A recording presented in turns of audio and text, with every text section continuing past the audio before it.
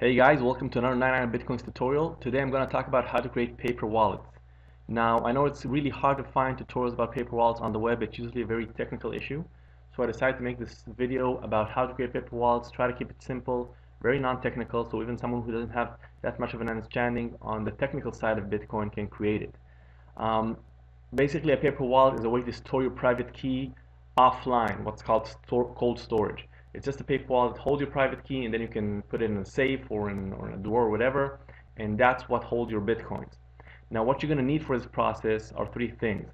First is a flash drive, preferably either a new flash drive or a flash drive that you formatted, but not one that has software on it, because you basically what we want to do is we want to avoid any malware, the possibility of malware when doing this process. So I just got this flash drive here. It's a new one. I'm going to use this one. Second thing we want to do, we're going to need to download the Ubuntu operating system. You can see it here, and all the links to what I'm showing here are going to be down in the description, so no need to go and Google them. And what you want to do here is just choose your operating system and then click on download. And once in this page they ask you to donate. If you want to donate, you can. If you don't want, you can just click here on not now, take me to the download, and it will download. You see I've already downloaded here, and basically it starts to download. So I'm not gonna do this again. I'm just gonna stop this download right now.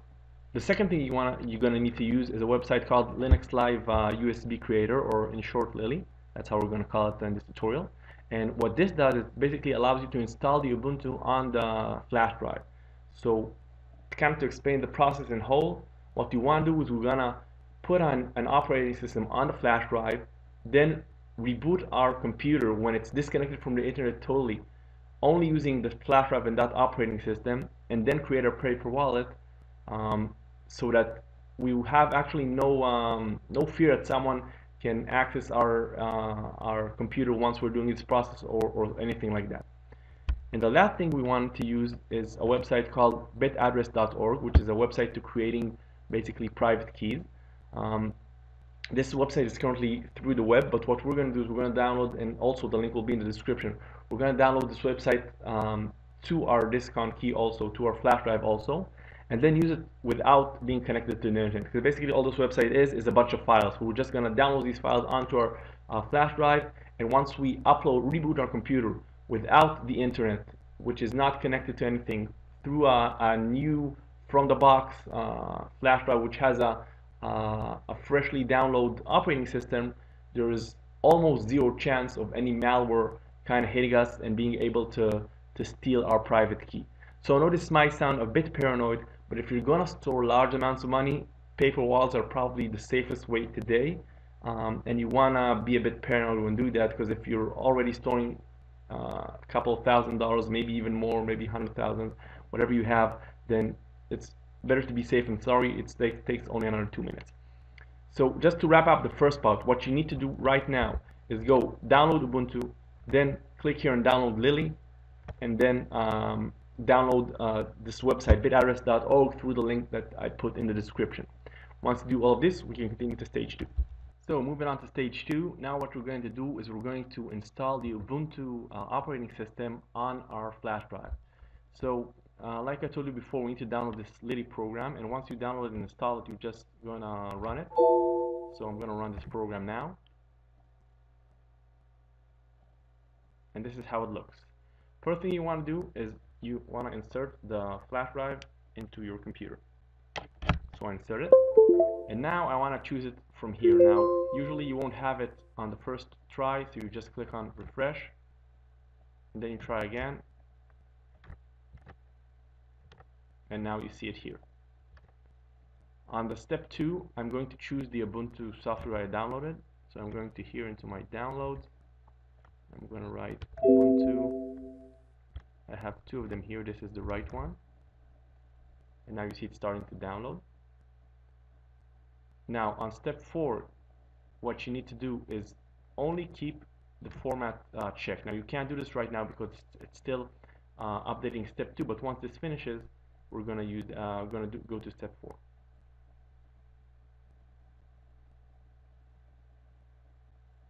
Okay, so this needs to stay on 0. Here I uncheck both of these.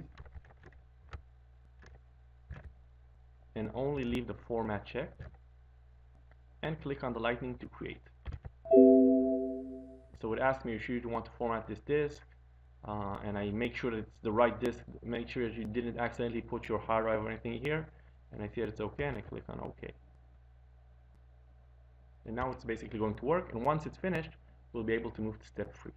Okay, so hopefully the Ubuntu has installed successfully on your flash drive, and now what we want to do is take the website that we see here and also save it on our flash drive so we'll be able to use it when we're not connected to the internet. So if you remember before, there was a link in the description to download a zip file of this website. You now go to that zip file, which is here, and you first of all open this zip file. Make sure to open it because you won't be able to open it once you run the Ubuntu. And now, once I open it, I just want to drag this into my flash drive. So now I see it here. So now I have a flash drive which has the Ubuntu with it and also this website on it. So what you want to do at this stage is two things. First of all, you want to disconnect your computer from anything that can make it have it hooked up to the internet. So if you have wireless connectivity, turn off the wireless connectivity. If you have an internet wire going inside your computer, then disconnect that. And after you do that, you want to make sure that you're still able to print. So my suggestion to you is, from this stage on, to use two computers, one to watch this video and the other one to kind of create this process. So go ahead, disconnect your computer from the internet. Make sure you can still print with your printer, because this is going to be a crucial step in printing your paper wallet. And we'll move on to step 4. Okay, so now for our final step, what you're going to want to do is restart your computer while the flash drive is inside. Now, when the computer starts up, when you see the black screen when Windows usually loads, you're going to want to hit either F1 or F12. In my computer, for example, it's F12.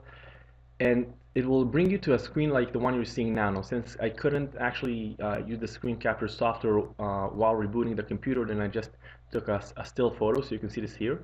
And you need to get to this boot menu. If you not sure exactly how to get to this, maybe ask someone who's a bit more computer savvy.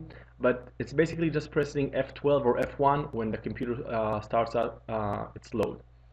And what you want to choose here is this: is the USB. You see the verbatim, that's the name of the USB. And basically taking the computer to load up the operating system from the USB. Once you click enter on this, you'll get a whole bunch of gibberish showing up on your computer like you see here. Again, I took a still photo here, still image, so you can see what's happening. And then Ubuntu will start loading. And you'll get to this screen here. Now, in this screen, you don't need to choose install Ubuntu. You just need to try Ubuntu, because we're just going to use it for a very small process. So you just click on try Ubuntu and the language that you're using, and then it will come up and it will look something like this. Again, I'm using screen captures here, and I can't actually show you the process because if I run Ubuntu, then I can't run this software that records the screen. Now that you're inside Ubuntu, what you want to go is to go here to System Settings and here to Printers. And now what you want to do is basically just add a printer. You click Add and you add your printer, so you'll be able to print. Now remember, this needs to be a printer that's connected directly to your computer. It can't be a wireless printer because you need to be disconnected from the internet completely. Right now your computer should be a standalone computer that's working always the Ubuntu operating system on it. Try to print out one page once you add the printer, just to make sure that it's working, and then we're going to the final step. Now what you want to do is you want to go over here to Firefox, do a right click and open a private window. Private browsing will look something like this, and you want to enter here in the address bar this address, file //cd-rom/bitaddress.org-master. And again, this will be written down in the description, so you don't have to kind of copy this from the screen. Once you click enter here, what it basically does is it goes to the file that we downloaded of the website in the previous stage, and you'll see this screen coming up. And you want to click this bitaddress.org.html, basically going into the website. And if everything goes okay, you should be seeing this screen. Now, in order to kind of finish the process, I'm going to move to this screen in actual life. It's basically the same. It won't be any different than what you're seeing. That's you see how the screen operates. Now, this is the website in actual life. What this website does is it generates a random private key, so you can print it later on. What you do, just move your cursor around until this number here gets to 0. You can either move your cursor around, or my personal favorite, just type in random characters until it gets to 0. Completely fine. I can do this all day. And it's done. Okay, so now I generated your private key, and what you want to do is go here to paper wallet. These steps are identically the same to what you will have if you're using the Ubuntu operating system. And here are your paper wallets. You have 3 different paper wallets you can use. You can change the numbers of paper wallets here of how much you want to generate. You just print these out. You click here on print these out, and you have your own paper wallet. So that's the end of the tutorial. I know it was a bit of a lengthy process, but when you're making a paper wallet, if you're making a paper wallet, it's usually to store large amounts of bitcoins. And like I said at the beginning, if you're going to do it, you're probably best off doing it right. So if you're going to store a large amount of bitcoins, you want to make sure that there's no malware, nowhere that someone can kind of spy on you. When you're doing this process, also make sure no one can see your screen or whatever, something like that. Do it in your own private room. And I hope this tutorial was helpful for you. If you have any questions, feel free to leave a comment down below. Just email me. And I wish you the best of luck.